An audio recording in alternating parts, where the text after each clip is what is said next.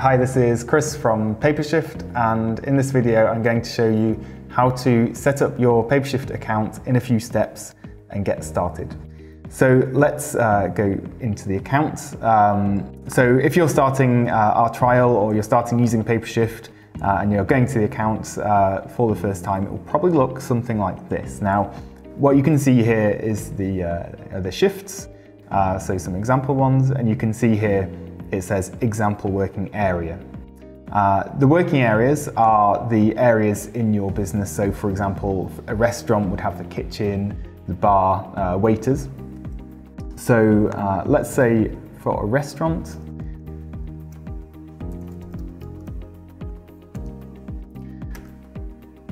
we change that to kitchen. Let's say we also have people working at the bar and also waiters.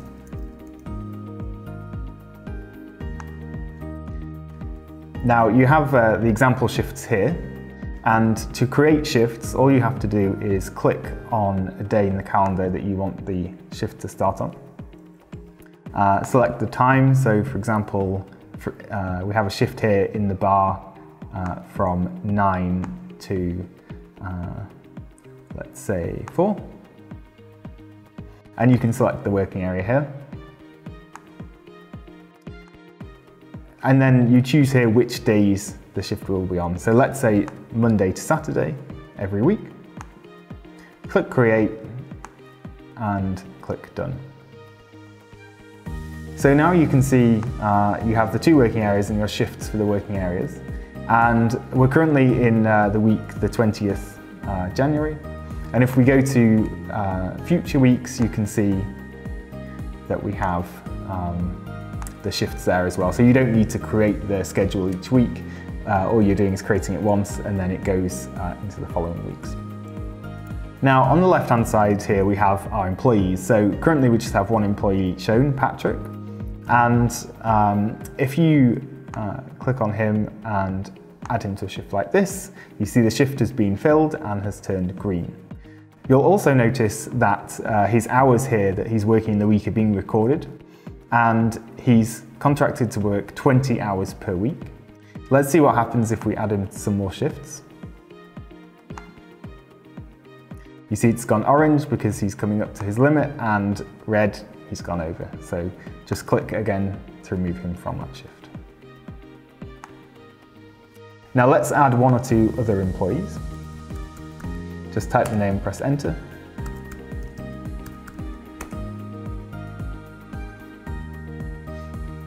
And just refresh to see their hours. So I've entered my two new employees, and now there are two things that you want to set for your new employees. So we'll want to just click here, and we'll want to set the working areas that they work in and their contracted hours. So to add the working areas, they're automatically added to all of them. So just click on the edit here. And let's say Hannah is just in the kitchen. And click done. And then let's just add her working hours as well. So for example, she should work 20 hours per week. And click done. And then for Sarah, for example, let's say she's also in the kitchen.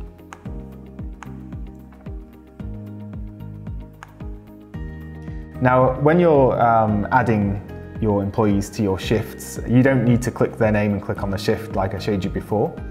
When you've assigned the people to the working areas, all you have to do is click on the shift and it will show you who is available at that time in that working area. So it won't allow any scheduling conflicts if they're scheduled somewhere else.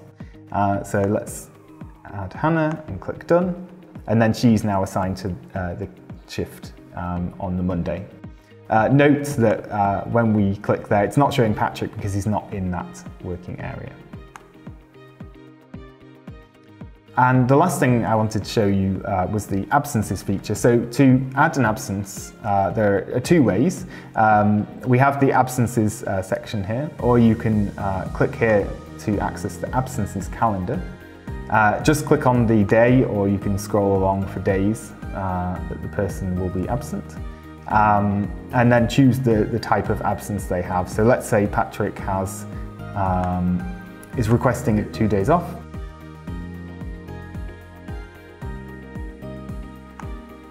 Just click done. And then you can confirm that.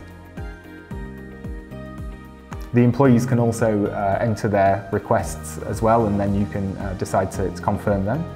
Now, we've added that absence to the calendar, and we see that when we go back to the shift plan, Patrick's been taken out of these 2 shifts, and we have a notification here showing us that he's off that day, so we can then add someone else to that shift. So that's everything I wanted to show you. Thanks for watching, and if you have any questions, just call us or get in touch, and have fun using Papershift.